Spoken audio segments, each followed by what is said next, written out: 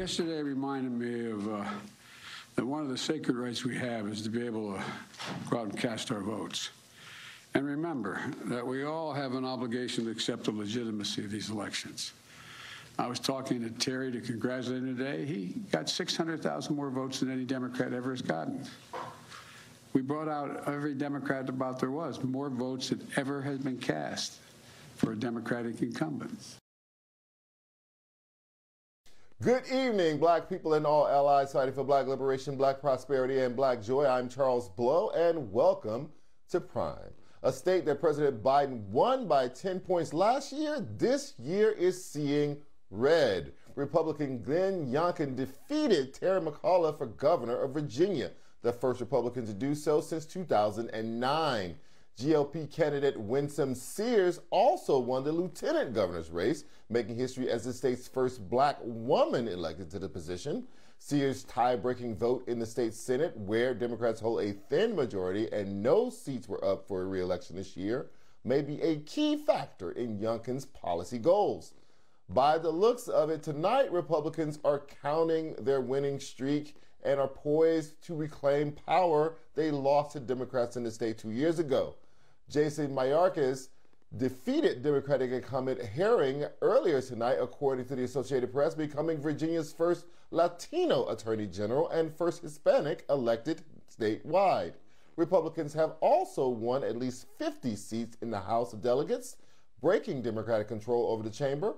There are several races remaining, which are still too early to call, but Republican leaders say they are confident they have taken control of the House.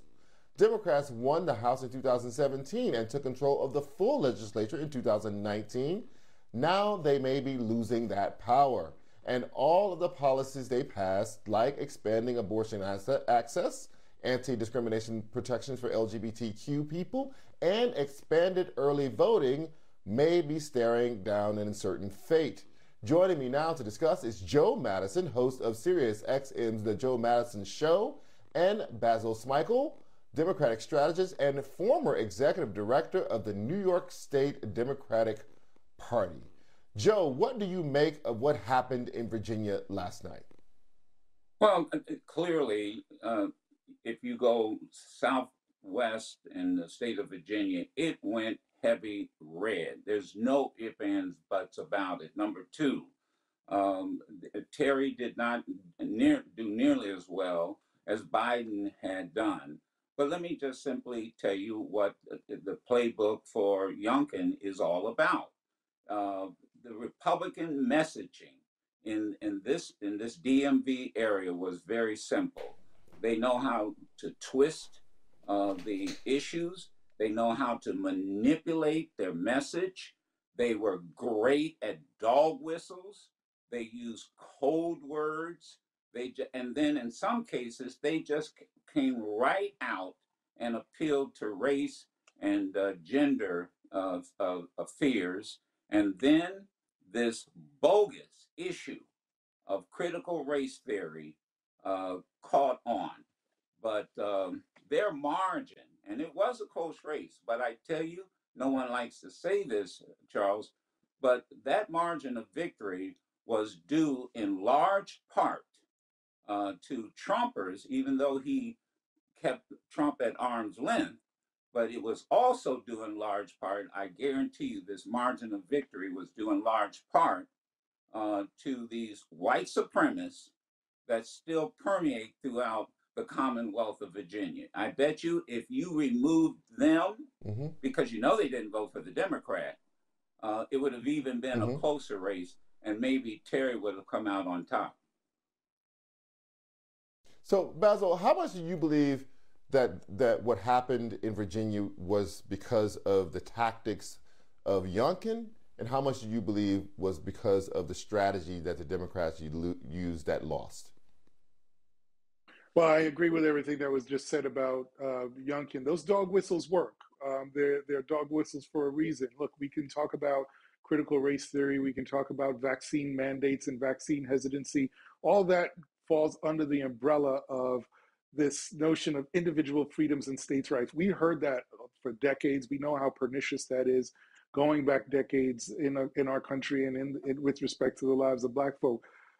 But we know that the Republicans are going to do this. That's their game, right? We know that's their strategy, and it has been for a very long time.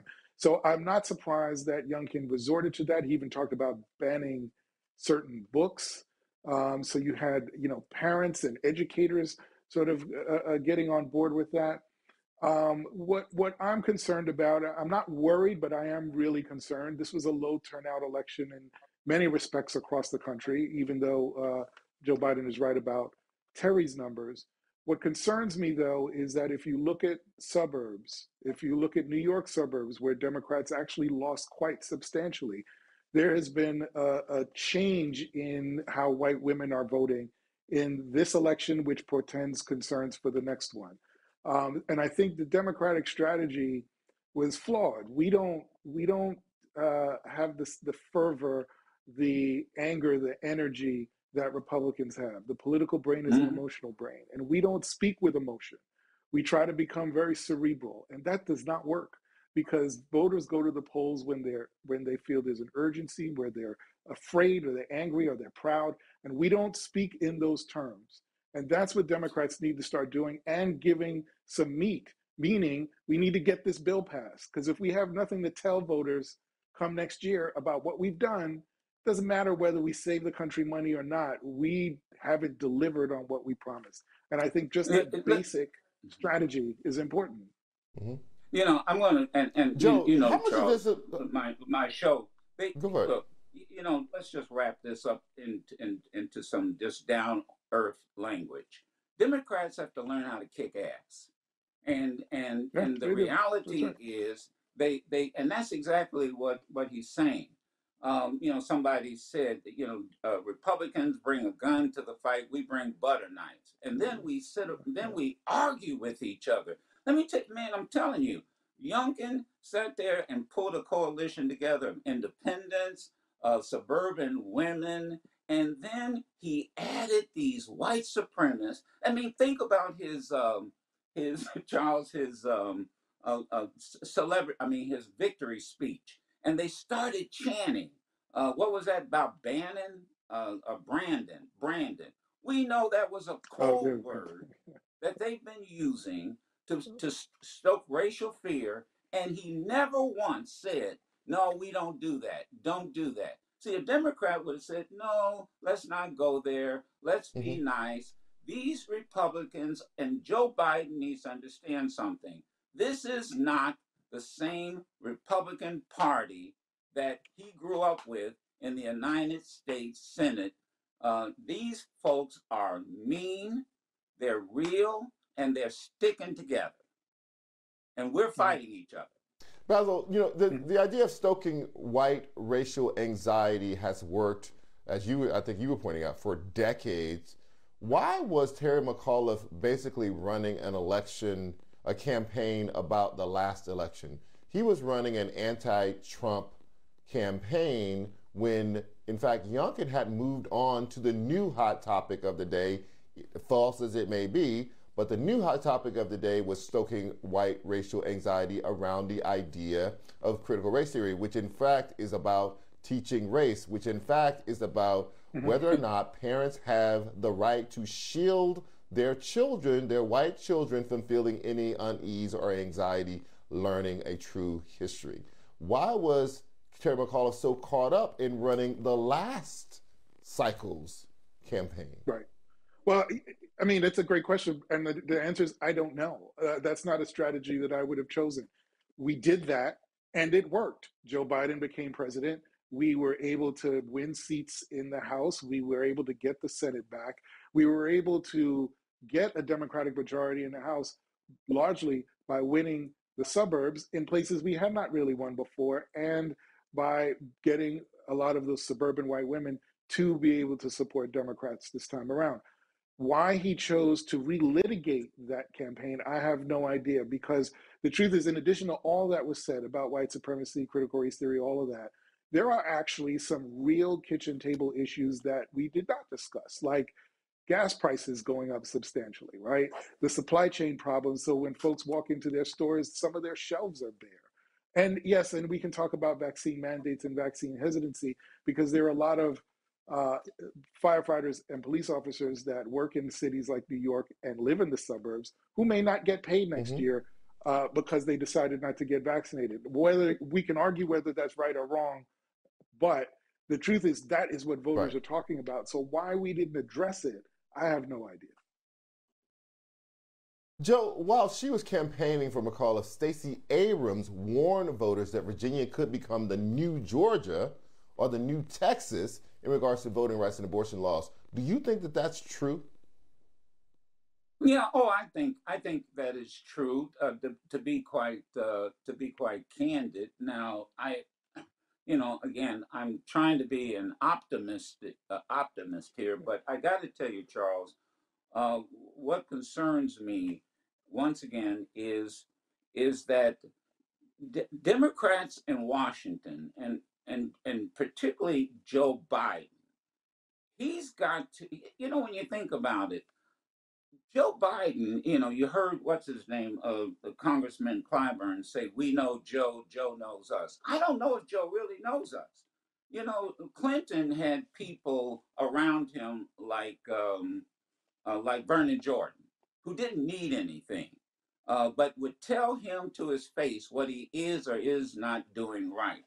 I got to tell you, I don't know about you, but Joe Biden hasn't been on my show. I don't know if he's been on your show.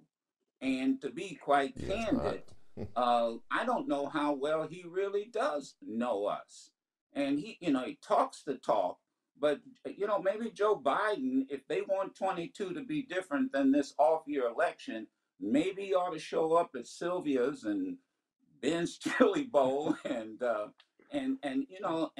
find somebody who doesn't need anything from him, Charles, and that will tell him what he really needs to know. Because let me tell you, the other problem was Black folks didn't show out. See, Stacey, she knows Georgia, but Black folks showed out in Georgia. They didn't show out in Virginia. So it's based on, she's right if Black folk in Virginia do what Black folk did in Georgia. But the reality is they didn't. And so it can come true, but it's only, and let me tell you, to hear Joe Biden say this morning, what was it? They want us to get something, people want us to get something done. No stuff. Get the John Lewis voting bill done. Get the freedom of the voting freedom done. Hell, you put that on the back burner, and that one is one of the most important things. And you're a historian. You know very well the first thing that happened after the first Reconstruction was they came after our vote. They came after our vote, and that's what they're doing in with the second Reconstruction we're going through. Joe Madison and Basil Smikle, thank you so much for joining me tonight. Great conversation.